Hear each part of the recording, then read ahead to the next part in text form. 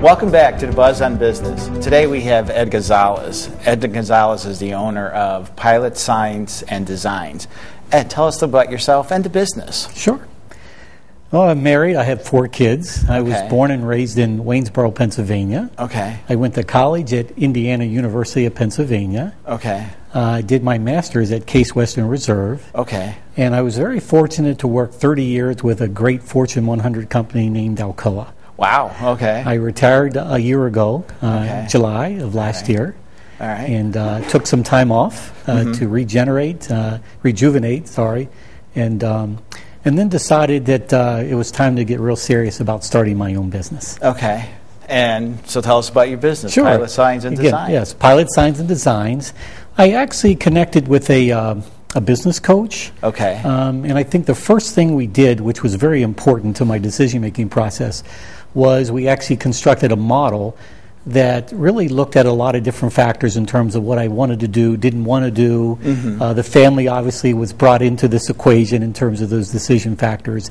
That model enabled the coach to really go out and find things for me.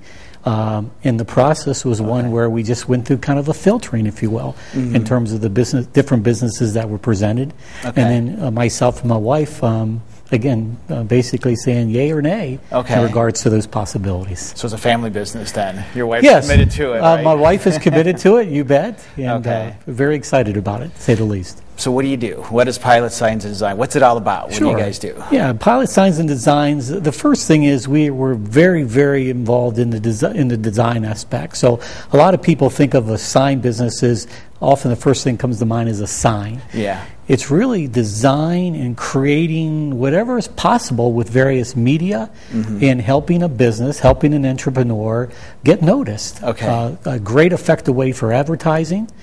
So we can do things like custom signs and banners. We can do trade show exhibits and graphics. We wrap vehicles. We can do lettering, whether it's corporate logo in using the lettering or lettering on the vehicle itself. And when I mention vehicle wraps, it could be a partial. Ask you, what's a vehicle wrap? Yeah, it could be a partial where you just have, it could be simple lettering or some form of a partial wrap where you're not doing it, you're not covering a full vehicle. Or a full wrap where it is fully covered with very premium cast vinyl material that if you use the right material will last for a good 5 or 6 years. So what do you see then? I'm kind of curious, with all these different types of media that you were just talking about, what tends to be the most popular right now, or is there something like the flavor of the day type of promotions? Sure, yeah. Today what's popular, again, obviously is the banners, the banner type of material. You can have very simple signs on coroplast type of materials. But again, the technology changes very quickly. Every 3 or 4 or 5 years, again, you're going to see changes, and so I'm seeing more of the, the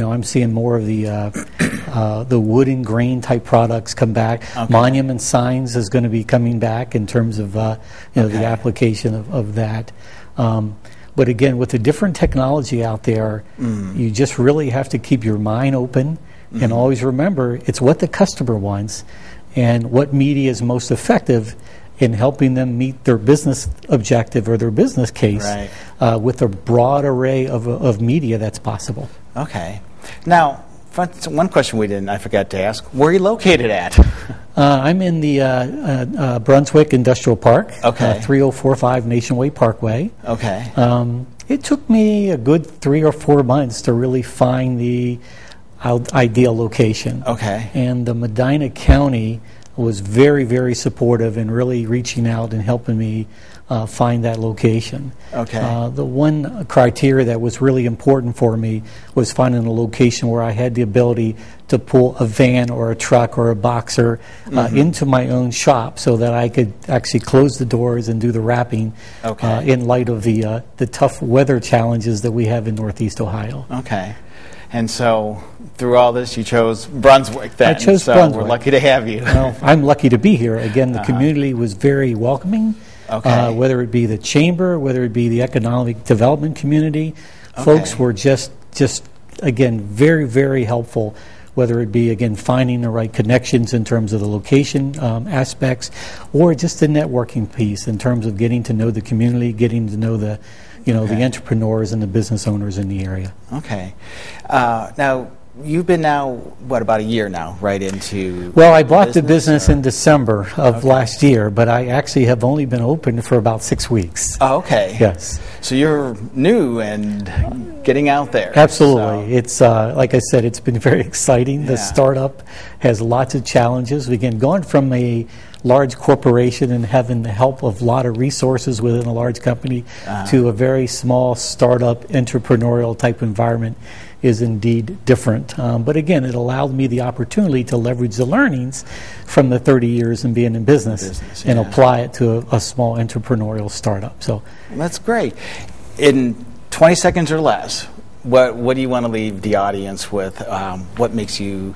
Why should people come visit you? Yeah, one, I want to be here for the long term. Yeah. The type of approach that we take with our customers, it's more collaborative. I ask lots of questions, I listen, and I really want to understand what the customer needs. Okay. That collaboration, that problem-solving type of attitude, I think is very critical in terms of fostering and developing trust and building long-term relationships. I believe that will be very helpful in terms of being in business 5, 10, 15 years from now. Absolutely. And that's what I intend to do. Absolutely. Great. Ed, thank you very much. And we will go on to our next segment on Buzz on Business.